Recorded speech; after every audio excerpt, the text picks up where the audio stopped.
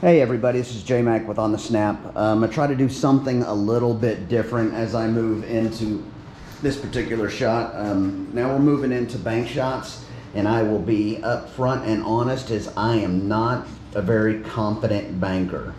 Mostly I go off of feel. So this is shot number 27 in the 99 critical shots of pool, and I agree bank shots are critical. Where I have my challenges are that every table is a little bit different. Every rail acts a little bit differently.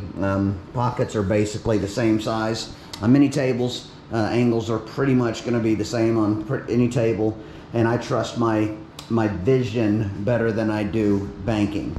But according to this particular book, it's a very well-regarded book, his theory on single rail banks is that you can find the point to where you need to hit on the rail, and I'm going to mark my rail with the chalk, and then after I set this up, then I'll stroke it and we'll find out what happens. But what he's saying is you look at the distance between the rail and the object ball, so you know that angle there, and we'll get to that in a minute. You also need to know the angle of the opposite side pocket that you're wanting to go in.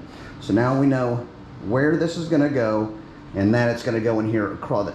You're going to be using this line as a reference point. So what he says to do, sorry if I'm making anybody sick, is go straight across the rail into the nook at the rail, bring it over to the side pocket that you're wanting to go into. And remember, I'm going to take my hand off the cue, which is a no-no in a real game. You're going to be looking down this line on the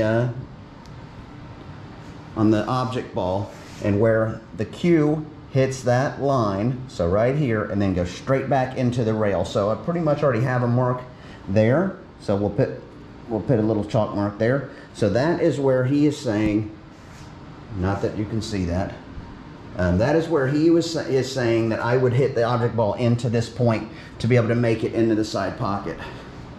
I am certain I'm going to miss. Everybody has always told me, hey, you need to be more confident. Okay, fine, I'm confident I'm gonna miss. So we'll line it up. Pocket is right there. So hopefully, if this works out, you'll see it go in. So I mark my shot there. Aim at it, don't drill it. The harder you hit it, it's gonna come short. The softer you hit it, it'll go long. So I'm just gonna hit it with a normal pace. And I missed, as I expected I would. That's where my struggles with banking comes in, is I have zero confidence in banking. And that's something I've got to work on. So lining it up there, it goes there, still about that same spot. That one I probably hit a little soft, so line it up, not sign it up. Now I went short.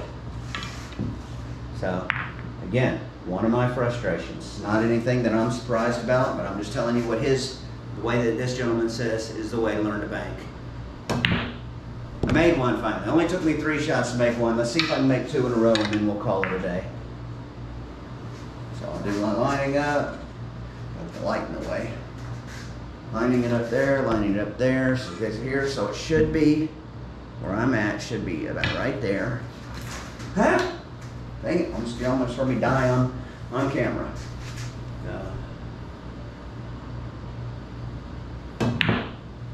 And I'm coming up short. So anyway, that's how he says this is to do. I definitely will take some advice on what he thinks. Most of my banking comes strictly by feel. It looks right. I've been playing for a long time, so it looks right, and if I have the right pace, I can generally make it if I have to, but I don't like to have to try those. So, again, this is J-Mac with On The Snap. I'm out.